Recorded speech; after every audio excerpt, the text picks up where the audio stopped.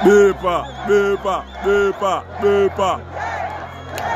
Bepa, bepa, bepa, bepa, bepa.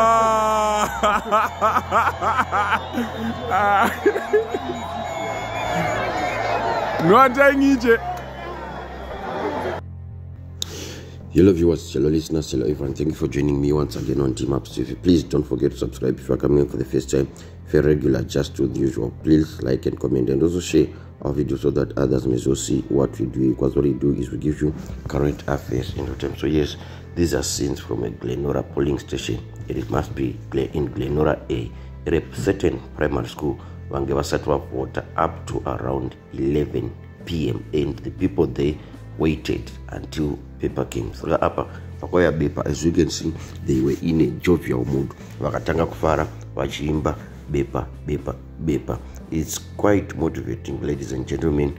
The resolute, the resolve. You never know where do.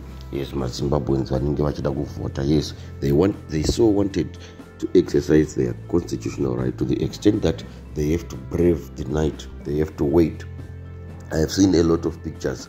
Evanu wakuru, evanu wanevana, evanu vakasiyana siyana, vanga vakamira kumira maline, kumira uti nguva yangu ichasvika chete kana bepa iroro chero rikasasvika richauya. And I'm communicating with some people who are saying kuti havana kuzokwanisa kuvhota nezuro, but they have not given up. They are going back since paka-announced for most of the affected polling stations are kuvhura up until today, the 24th.